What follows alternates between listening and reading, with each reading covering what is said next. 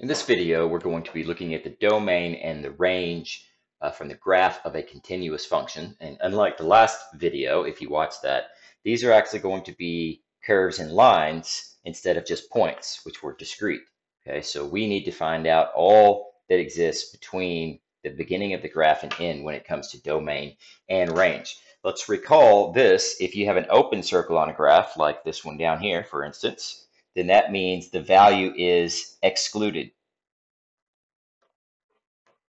Okay, so you won't include that value, and that means you'll use a parentheses when you're writing your domain and range. And if this is what you see, like here, a solid dot, then it's included. Okay, and that way you'll use brackets. Okay, and also remember that when you write your domain and range, you go from your smallest value to your largest value, least to greatest for domain and range. Okay, so let's take a look at this first one here. So let's do the domain first. Remember, that's the set of x values. So as you move left to right on the graph. So as I move left to right, say with this pen, as I move this way, I first intersect the graph right there at -2. Okay, remember I'm moving left to right because this is the domain, which is the x-axis. So the first time that my pen touches the graph is at -2. So that's the beginning. And since it's a closed dot, I will use a bracket and say at -2 we began, and then you keep going until the graph ends, and the graph ends right there at what looks to be 3. And that point is not included because it's an open circle. Okay, so we'll do that. Now let's look at the range, which means we're going to start, remember, from the least to the greatest. So the least is down at the bottom, right? And we move up. So if we go up on the y-axis, I touch the graph with my pen right there at -4. So -4 will be the first number. Now, since that is an open dot, that's a parentheses. Okay, and then we move up, up, up, and you might want to stop here because that's kind of where the graph ends over here, but we're going up. We're going to go up until there is no more graph. So that point doesn't mean anything to us. And the graph seems to end right there at 5. So that's where I will put that. And since there's no open dot there, you can assume that it includes that point. So we'll put a 5 with a bracket. Okay, let's take a look at the domain and range on this next one. So the domain, remember, you move from left to right. So we start here, and it looks like I hit the graph first at -4. Keep going, keep going, keep going, keep going. And I stop hitting the graph at 5. So -4 to 5. -4 to 5.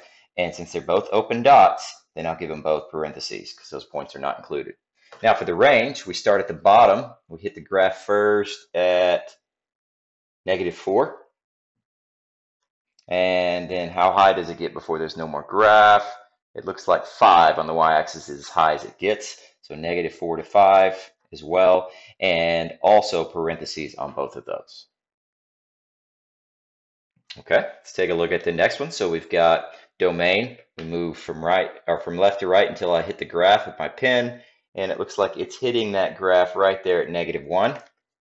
So -1 is the first number, and then as I move the pen over until I intersect the graph again, that happens at, let's see, 4. Okay, so 1 to 4. -1 to 4, excuse me, and parentheses since neither one of those points are included with the open dots. Now we start from the bottom, move up until we hit the graph. Looks like my pen hits the graph right there at -5 on the y-axis. And since there's no open dot there, I can assume that that point does exist. So I'll put a bracket with a -5. And then I keep going up until there's no more graph. We can keep going past this point because I still have graph. So I keep going up until there is no graph, and that is 4. 4. And since it's an open dot, that will be a parentheses. Okay, these next three I'm going to do a little bit faster. So taking a look at the domain, it looks like this is the first place to the left. So that's a -3. Since that is a solid dot, I get a bracket, and I keep going to the right until there's no more graph. That looks like 2, 3 is the end of this graph. So comma 3, and that's an open dot, so parentheses. And now for range, you start at the bottom, look up, and there's the beginning of the graph. You could put your pin there. Just because it hits in the middle, it could hit anywhere, remember, because it's just move your pin up until you hit the graph. So that's -4, and we'll include it since there's no open dot.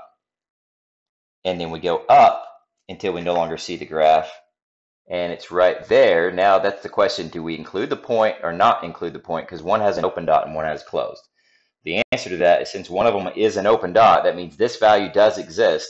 So one of them exists, so we can say it's a bracket. So it goes to 5 with a bracket. Okay.